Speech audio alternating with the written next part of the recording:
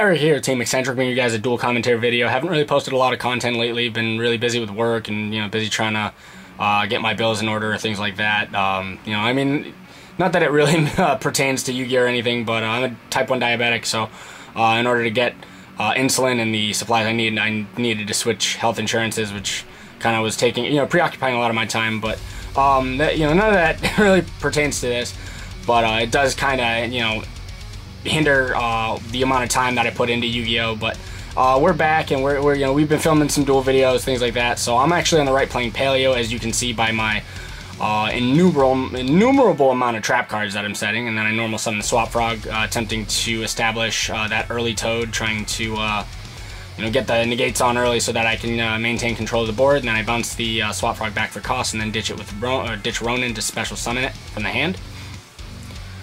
Essentially, effectively setting a Toad up while I also have 3 back row. Pretty strong board to play into going first. But yeah, and Joe is on the right playing his Gravekeepers. Kind of an awkward matchup because and then I banish for cost for Ronin to special summon. And then I banish the Swap Frog, and then I overlay straight into the Toad, wasting no time trying to get the negates on board. You gotta have the negates nowadays. So Joe's Gravekeepers, it's kind of a weird matchup because he can Necro Valley, but I can negate it. And the moment his Necro Valley is negated, it's kind of, it hinders a lot of his plays, but he activates the Necro Valley, and that's essentially the linchpin to his deck. It keeps people from activating cards in the graveyard, as we all know. It's very impressive. Given that it's resolve and sticks, but I negate it and set it with my Toad because I am not about to be forced into an awkward position where I have no plays because I used all of my back row and couldn't do anything. But now I compulse the monster normal summons, then chain Reckless Greed to draw 2. I figure, getting the most advantage now and, keeping his stuff off the board is as optimal as I can get, considering in order for Gravekeepers to function, they need to have a Gravekeeper monster as well as a Necro Valley on board. But he scoops it up already. It was a very quick game 1. That's the one thing about Gravekeepers, is in order for them to function, they have to have a monster as well as Necro Valley on board, which can be very strong given that you don't have as many disruptions as I had there. But I just had all the disruptions. I had Compulse, I had the Toad to negate things, I had, I mean, there's just so many things about Paleo that make this kind of an awkward matchup for Gravekeepers. But at the same time, if he can make his Necro Valley stick, he can keep me from getting my Paleo trap cards back to the field, which can hinder my game a lot. It just depends on his timing and whether or not he decides to play a little more conservatively with his Necro Valleys, considering Olanoides is a card, and Olanoides being a card, in my opinion, honestly makes this matchup a little bit more tilted in my favor, which I suppose is kind of bad to post, but it is what it is. That's just Yu-Gi-Oh for you. Some decks have outs to other decks things. It's just the way it is. But so we go into game 2, and he goes first. And another thing about his build is he doesn't have Card of Demise right now, so he's kind of relying a lot on like Pot of Duality, and he activates the Necro Valley. Pot of Duality and the cards like that. Normal summons Priestess, activates the Necro Valley Throne for an additional normal summon. So he normal summons Nobleman, and then it passes to me. But and that being said, it does hint, it does kind of put his deck in an awkward position. So I set 1, set 2, set 3. Basically, I'm setting my entire hand, essentially, which is something that Paleo can afford to do. But now it's his turn, and so as soon as he starts his turn, as soon as he goes into standby phase, I activate Olanoides to pop the Necro Valley. I just want to get it off the board as soon as possible. And as soon as he sets 1, I activate Canadia. I figured Canadia will set the Priestess since it counts as Necro Valley on the field, so that he no longer has that, that option, so that there are no Necro Valleys on the field essentially. And then after that, he activates Raigeki.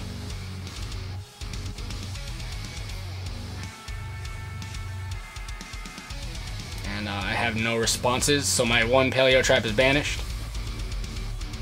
That's the thing about the Paleo traps is, when they leave the field after they come back, they're banished. So it kind of like, meh. But then he flips his Priestess.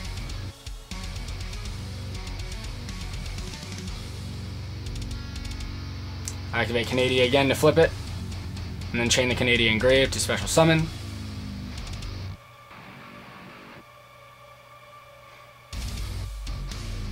And now we're kind of at a war. We're kind of in a war of attrition, essentially, because my Canadian is 1200, his Nobleman is 1000. So it's kind of like, oh, your cards is still somewhat bigger than mine, even though neither of them are too big. But he crashes to take 200 points of damage, which is fine. But then I flip the Lusitania and then chain the Canadian Grave again, and he takes more damage because of Lusitania. And then after that, he's attempting to summon something from the deck, or set something from the deck rather, and I believe he sets here the flip effect monster that allows him to special summon something from the deck face down, I believe. I can't remember what it's called. It has a bunch of rarity. It came in gold, came in secret, came in ultra. I can't remember what the hell the card's name is. But I know it allows him to special summon a Gravekeeper monster face down, I believe, when it's flipped. It's obviously a flip effect monster.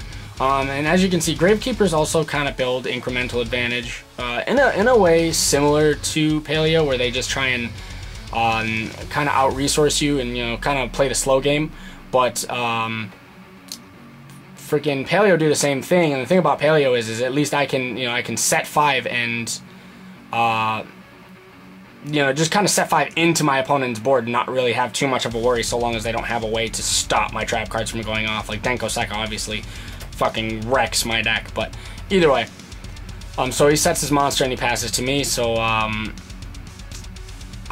trying to think of the best way to go about this.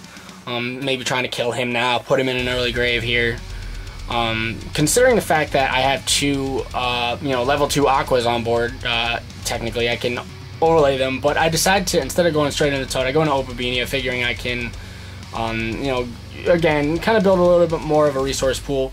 So I detach from Opabenia to add a Paleozoic trap card, and I'm figuring Olenoides might be the best option, but, the thing about Paleo is, like, there's so many traps that it's so open-ended that you can add almost anything. I mean, the deck has a Book of Moon, the deck has a, it just has so many different resources. But I do have the Olenoides, figuring that if he activates the Necro Valley, I could blow something up. But at the same time, I set the monster and I pass to him. And Opabenia allows me to activate Paleozoic trap cards from my hand, so I'm not too worried about his Necro Valley because I can always just chain my Olenoides, which is really strong. Essentially, effectively, it's like evenly matched or an MST in a way, where I can just throw it down as soon as he does something. But he flip summons the one monster, and he flip summons both monsters essentially, and I drop the Olenoides, and he attempts to use the counter trap card, but he doesn't realize that I'm not activating an effect, or well, I'm activating a Paleozoic trap card, and that's what he'd have to negate. So he's negating the Olenoides rather than negating the Opabenia. He thought he was negating the Opabenia's activation effect, but it's a continuous effect on the field so long as you have a Paleo trap in grave, or in hand rather. So he flip summons to special summon a monster. You can see he's kind of figuring out what he wants to summon, probably trying to summon something a little bigger, to put something, put some damage on board, and just reduce my life points a little. At this point, obviously the matchup's kind of tilted in my favor, though I'm not really playing too aggressively. I'm playing a little bit more conservatively, a little bit more passively. I mean, granted, Paleo, that's kind of how they play. They play passively until they can kill you.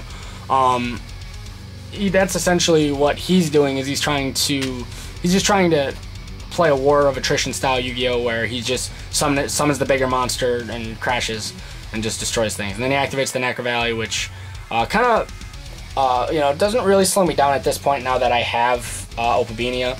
I mean, I can literally activate Paleozoic trap cards from the hand, which does so much for me. It puts me like way ahead of him.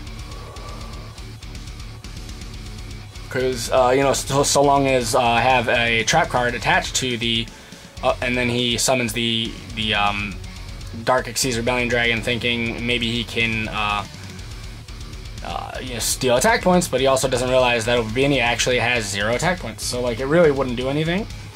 And it just so he attacks my Ronin Totem with a 1700 body, which basically deals 300 damage to himself. He's not really too experienced with the Paleozog matchup, so he's still learning. And then after that, he attempts to swing over my Opabinia, but I Lost Wind his Dark Rebellion, figuring that'll reduce his attack by half and negate its effect. So even when I do summon something, there's nothing he can do about it. And then after that, I actually can't chain my Paleozoic traps because of his Necro Valley. So that's kind of a hindrance, but not too much so that it's too bad. But now I activate Opabinia for the last time and get a search. And just reading Opabinia to make sure that its effect where I can activate Paleozoic traps is continuous even after it has material, because I know that it has certain conditions. So I decide to add, I believe, another Olenoides. I think, I'm pretty positive it's another Olenoides than the third copy, but I'm not too sure. I mean, there are different trap cards that I play in the deck, so it really just depends. I mean, I play a lot of the Paleozoic lineup. But yep, there's the Olenoides, and I can still activate it from the hand, so I activate it and I blow up the Necro Valley. It just it puts me just so far ahead of this matchup, just being able to do that. And then I normal summon the Swap Frog. I send the Dupe Frog, figuring I can get some incremental advantage. Link plays with Ronin Totem, so I link up into the Star Boy. And then after that, banish the Dupe Frog for the Ronin Totem.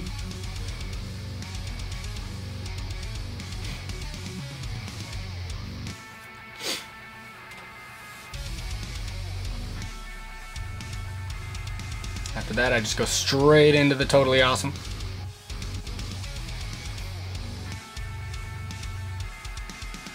Then I go Battle Phase, and I'll go 19 over his, I believe, 17. I'm not too sure, but I know it's I know my monster's bigger.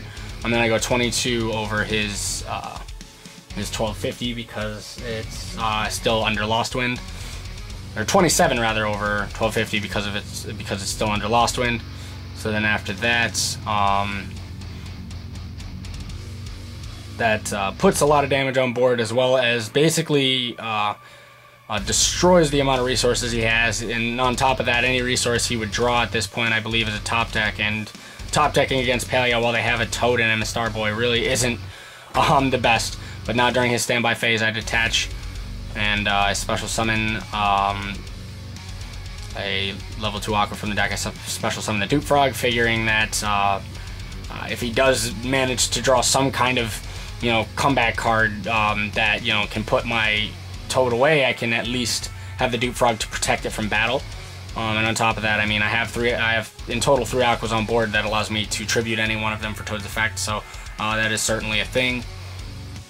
But then he passes turn, I believe. So he passes turn, and then I during my standby phase, I detach for Toad's effect, special summon Swap Frog, and then I use Swap Frog's effect to send another Swap Frog from deck to grave.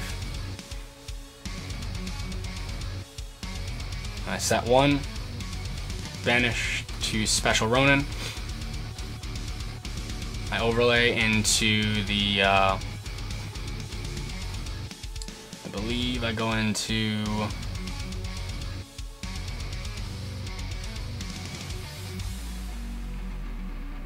I think I go into the Cat Shark here.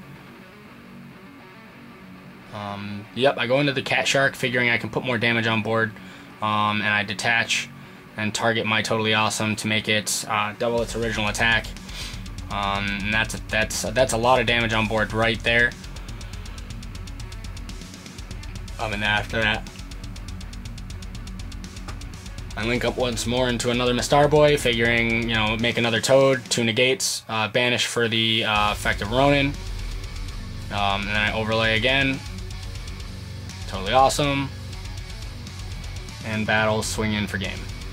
And that's the game. So I know this one was relatively short, guys. I appreciate all the views you guys give us. I know you know, haven't been posting a lot lately. Just been so much crap going on in life. You know, I've been switching between health insurances and you know, working a lot, and you know, just you know, doing adult things, which kind of prevent me from playing the game as much as I'd like to. But as you can see, I'm trying to branch out and try different decks. I know you guys are probably sick of me, you know, playing Mermail, and you know, as much as I love the deck, you know, the deck right now is just not as good in my opinion. It's very lackluster in terms of what it can do. You know, a lot of our power plays in that deck got hit, and you know, it's understandable because the deck, those cards had to get hit, but it makes the deck a little tougher to play anyway. And that being noted, I figure, you know, it allows me to branch out and try new things. Granted, I'm still going to be playing Mermail. You still will see Mermail duel videos and deck profiles and things like that. It's just they're not going to be as you know, frequent and as competitive as they were before, at least until we get the Mermail Link, which I hope is in dual power, but I doubt it. That would be great if it were, though.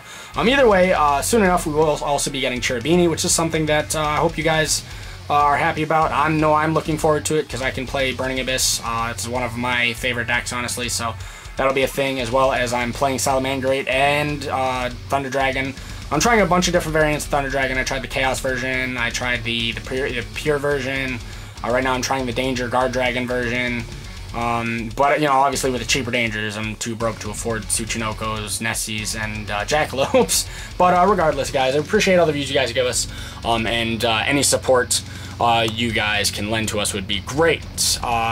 Other than all of that, you know, if you see anything that you notice, like any misplays or anything like that, or if you have any constructive criticisms, leave your comments in the comment section below. Also, don't forget to subscribe, like the video, hit that notification bell. We're gonna start trying to be a little bit more involved with the channel. You know, so, like the channel, honestly, like sometimes it doesn't seem as much of a priority to me, only because I have, you know, other things going on.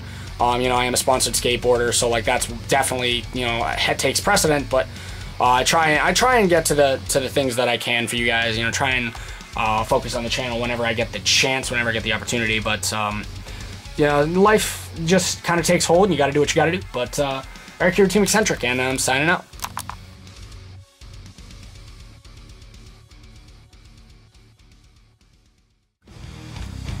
Rate and subscribe, leave your comments and ideas in the comment section below, and don't hesitate to give us respectful suggestions on content you want to see. Eric on behalf of the team saying take care, and TeamEccenTrick out.